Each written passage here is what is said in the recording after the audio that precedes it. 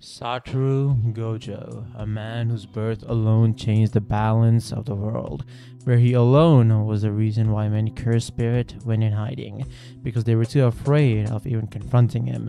And when the man who changed the balance of the world gets healed, let me tell you, it's not good. Many, and I mean many people died in the Shibuya incident arc. Out of those many people were the people who Gojo loved and cared about. And the sole reason they died was because Satoru Gojo was sealed away. Now, that made me wonder, what if Gojo wasn't sealed away? How would that change the story of Jujutsu Kaisen? And today we're here to talk about that exactly. But before we do talk about what would have happened if Gojo wasn't sealed, please like and subscribe to the channel if you want more JJK content. So let's start the video.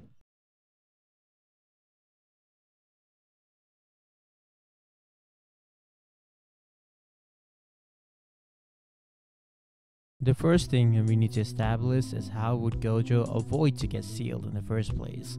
Well, there are two ways that Gojo could avoid this. First is Gojo doesn't care, and instead of expanding his domain for 0.1 second, he fully expands Infinite Void and kills everyone. That includes innocent people, and more importantly, Maito, Chozo, and Jogo.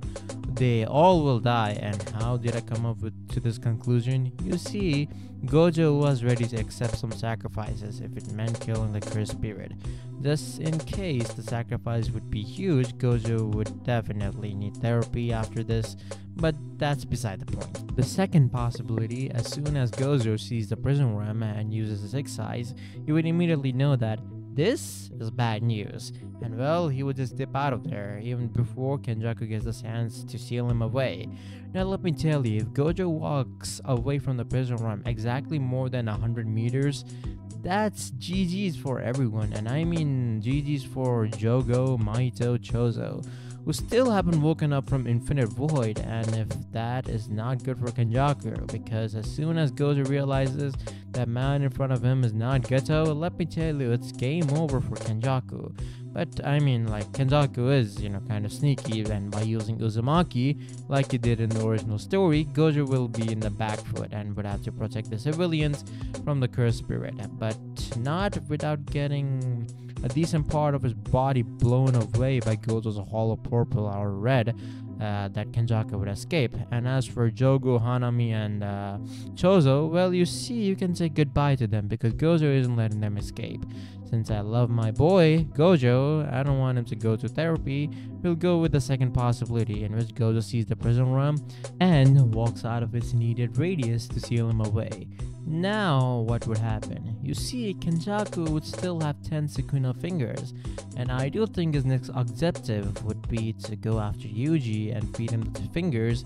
And if that happens, 15 finger Sukuna versus Gojo would without a doubt happen. And since Gojo is more than capable of fighting with 20 finger Sukuna, Gojo would defeat Sukuna, especially since Sukuna doesn't have the means to outright bypass infinity, and his domain in this case would be weaker than Gojo's because Gojo's and Sukuna's domain were equal, at least inside the domain.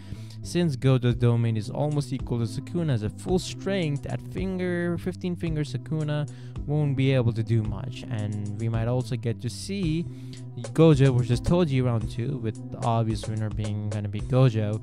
And now there's gonna be manga spoilers ahead of this video, so just in case, you have been warned. Now, regardless of Gojo being sealed or not, Kenjaku's goal wouldn't change, and that is to get Maito's curse technique, Ideal Transfiguration. And since Sukuna going down is his only option, he would hope to revive the sorcerers from the past just like he did in the original series. But even with Gojo around, the Colin games would still go down anyways. And let's just be honest, Gojo and Yuta by themselves would be more than enough to wipe out entire Colin game. Oh, and did I mention that Kenjaku would never get near Master Tengen, since Gojo would probably be the one that would be given the job to guard Master Tengen in the first place, meaning Kenjaku's plan would have gone down the drain, as the entire mission would be to revive Sukuna and get a Gojo, since Gojo is the biggest hurdle in his way. So So I do think that Sukuna would take control over Megumi's body once he sees Yoroju take control over Megumi's sister's body like he did in the original series. And this time, he will escape as soon as possible since Megumi is lowering his output. And after escaping, Sukuna would meet up with Kenjaku. But before they do, I think Gojo would confront Sukuna and the battle of the strongest would begin. But as soon as Gojo versus Sukuna would start their battle, and Kenjaku would have other plans. He would go to confront Tengen and absorb him. And this time, since Gojo is occupied, I do think that he will get through. Yuki versus Kenjaku or Yuta, either any one of those, depending on who guards Tengen's, would engage him and lose. I know what you guys are thinking. Bro, Yuta would have defeated Kenjaku like he defeated him in the original series. And sorry to my Yuta fans out there, but Yuta would have lost. If you want me to make a video on that, comment down below. But let's get to the main topic. But now, getting to the point, Kenjaku would have to make his moves quick. Most probably, the thing that he would do is absorb Sukuna, start his plans, and since Sukuna, who's at 15 fingers worth of power, would have lost to Gojo, and Kenjaku would have the perfect opportunity to absorb Sukuna. But there's the thing. We really don't know how worn out Gojo would be after this battle with Sukuna, because if Gojo isn't too worn out, he can take Kenjaku on and kill him right then and there.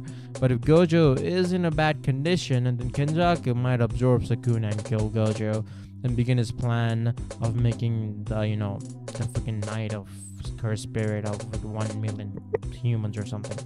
But then again, who am I? I'm just a guy who spends hours researching on anime and manga, and I'm no one to say what could have happened, but you guys are more than qualified to say what could have happened. So comment down below, what do you think could have happened? Would Kenjaku's plans have been completed, or would have Gojo stopped Kenjaku? Comment down below, and while you're down there, like the video and subscribe to the channel. Until then, I'll see you guys in the next one. Peace. Man, that still doesn't change the fact that Gojo is dead.